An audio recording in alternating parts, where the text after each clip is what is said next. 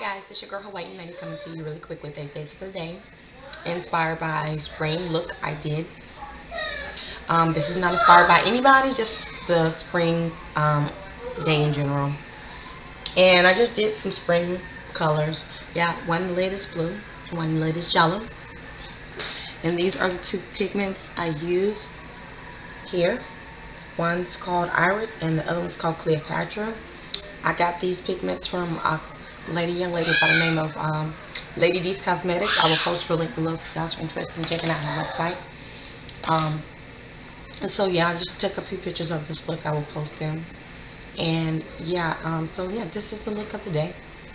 And I will do a tutorial if you guys are interested in how I did this look. And on my lips, I have a mixture of my Night Moth lipstick. I'm sorry, Night Moth lip liner. Mixture of a lipstick that I used. It's by Wet n Wild, and it's called Cherry Bomb. And I have a mixture of my foundations on. I used my BH Cosmetics Mocha, and I used my Luminous by L'Oreal True Match in the color Cappuccino.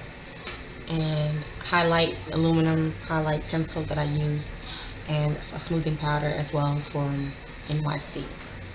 And mascara, I have a mixture of the LA colors as well as a mixture of the L'Oreal Luminous Original on my lashes.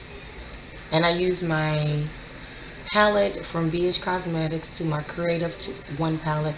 I think it's Creative 1 or Creative 2 palette from Coastal Scents, and a mixture of colors from those two palettes to achieve this look. I'm sorry about the lighting.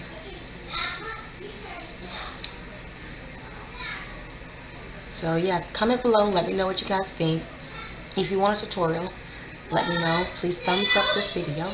I need your support, guys, and I really appreciate you loving my makeup for the ones that do. Again, thank you guys for watching. Have a wonderful and pleasant